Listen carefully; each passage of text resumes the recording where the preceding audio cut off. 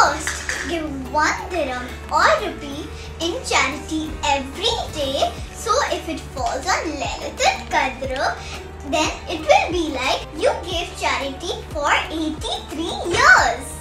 Second, pray 2 rakat every day. So if it falls on Laylatul Qadr, it will be like you prayed for whole 83 years. Third, read Surah Ikhlas, which is Qul Huwallahu Ahad, 3 times a day. So if it falls on Laylatul Qadr, it will be like you read the whole Quran for 83 years.